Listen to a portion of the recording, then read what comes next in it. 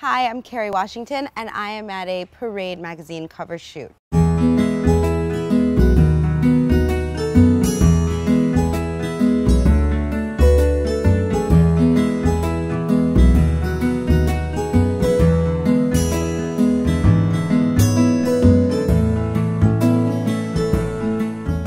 Save the Last Dance was my first big studio film. It was really exciting for me. It was my first time that I had a trailer and a per diem and hair and makeup people, and it was really exciting. I don't think any of us really knew what a huge hit it was going to be, but we were all really driven to tell an important story, regardless of how well it did commercially.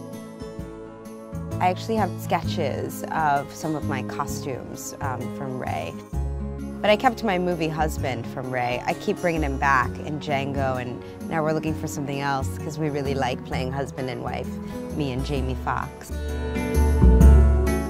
I'd never been to the continent of Africa before, and it was such a gift to be able to go, and my job was to transform into an African woman. And so it was really fun to be there and have the responsibility of absorbing the culture and embodying the country. What was really unique about Chris Rock offering me that role in I Think I Love My Wife was that up until then I had kind of played the good wife, the good girl. But Chris really had this vision of me being able to be the bad girl, and I'm grateful for that, because as an artist you always want to be given the opportunity to do something different, to do something that you've never done before. Lakeview Terrace was my first film with Samuel L. Jackson, who, you know, Sam and his wife LaTanya are kind of my Hollywood godparents, and that was my opportunity to have my Hollywood godparents meet my real parents for the first time.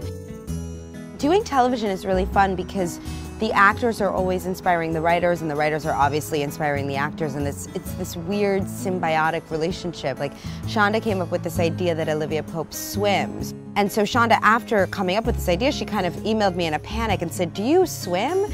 And I said to her, "Yes, I'm actually on the swim. I was on the swim team in high school." And so then in the next episode, she wrote that Fitz, our president character, says, "Oh, she was on the swim team in high school." So it's this really interesting kind of, you never know what the writers are going to use, which could make you really paranoid, but I choose to instead just enjoy the ride.